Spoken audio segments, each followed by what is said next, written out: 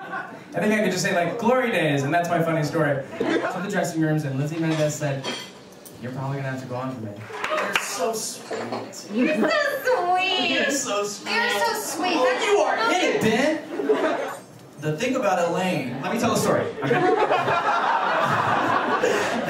Because I think my version is probably a lot funnier than yours. And my first words to Carrie Butler were, "I can't wait to make out with you." And I was like, "Oh, nice to meet you, Brian Darcy James."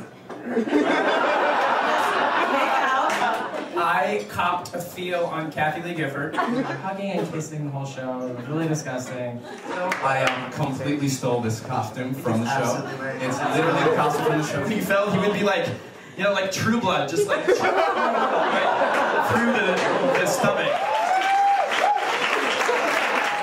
You probably weren't thinking that you'd hear anything about football tonight, but I'm sorry.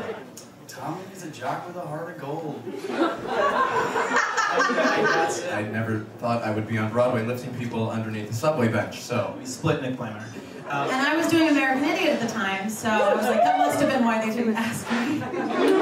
Aaron's the workhorse, a machine, and he's so handsome. So, When did we close? Yesterday!